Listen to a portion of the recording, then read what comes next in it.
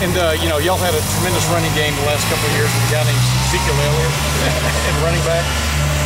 Where do you think the running game will be right off the match, Jamarco? You're a key element of that, obviously. We gotta make sure that there's no drop off in that. That's one thing the coaches always reiterate is they don't want to see any drop off in play from any position. So it's on the offensive line and the running backs to make sure we keep that up. How excited are you? How excited are you that a week and a couple of days from now you'll be making your first start?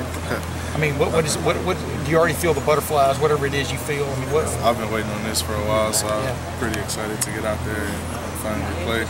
But how excited? I mean, what are the thoughts? I mean, just to get out there and in front of 110. Start off the game. I'll probably be a little nervous at the start, but I've been in this shit a couple times, so I know what to expect. When you're the starting left tackle at Ohio State, has that sunk in yet? Not really. But like I said, every day I just try to go out there and get better and improve my game. Do you believe the offensive line is the heart and soul of the football team? I like to say so. Coach Meyer, he puts a lot of pressure on us. When the offense isn't doing well, he puts a lot of pressure on us to get us going in practice and stuff. So, and we have the most people out there.